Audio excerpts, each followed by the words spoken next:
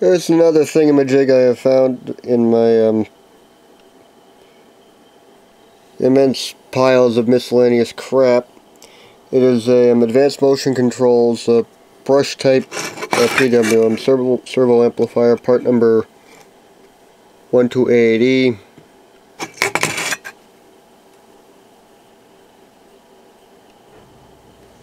And can't really say all that much about the guts of it because, as is typical with advanced motion control stuff, they scrubbed all the part numbers, the turds.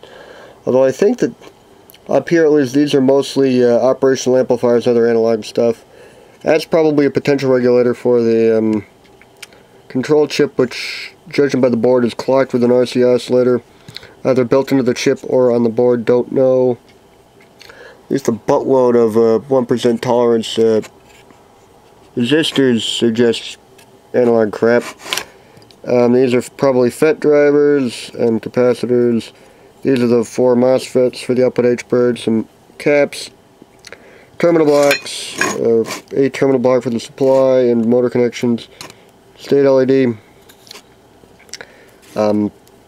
connector which they supply along with pins and everything for wiring up, adjustment pots, dip switch, and can't say all that much else about it because they scrubbed the part numbers and can't describe anything.